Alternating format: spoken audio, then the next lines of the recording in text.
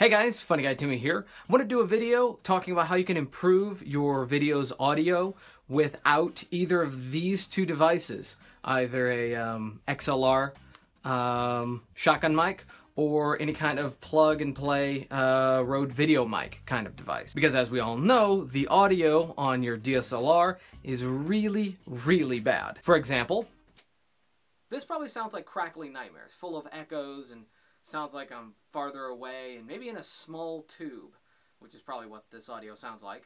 Enough of that.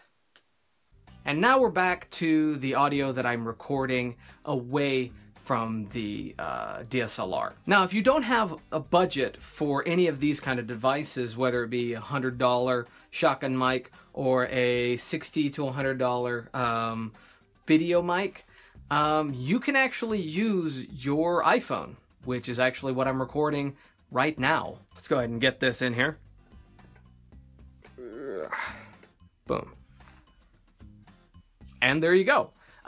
This entire video has been recorded with my iPhone just above my head off to one side. And I've just been recording using the standard note-taking recorder that just comes with your iPhone. There are much better audio recording apps out there, ones that give you way better results and much more control. But since we're going least expensive, I decided to go with the app that just comes standard. Now you might be thinking, I thought we were going free. Isn't an iPhone hundreds of dollars? It is. However, it's something that most people already have. Not just iPhone, but smartphones in general. And most smartphone devices have really good microphones built into them. You just gotta get really close on it. Another way is you could actually put the phone in your pocket like I have right now. The only problem is I'm trying not to move too much because the rustling of the shirt will be caught in the audio, like so.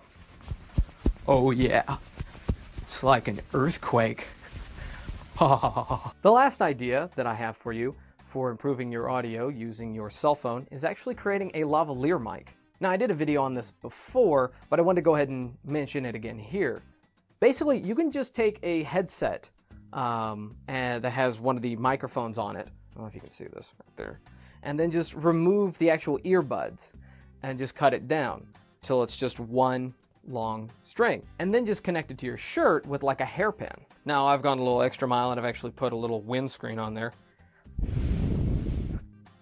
Hello there. Now again, you might have trouble with the rustling of your shirt, but probably not as bad. Anyway, thank you for watching this video. I hope this answered some questions. I hope this helped you out a little bit, helped you improve your audio for the future. Don't forget to rate, comment, subscribe, and share this video with your friends.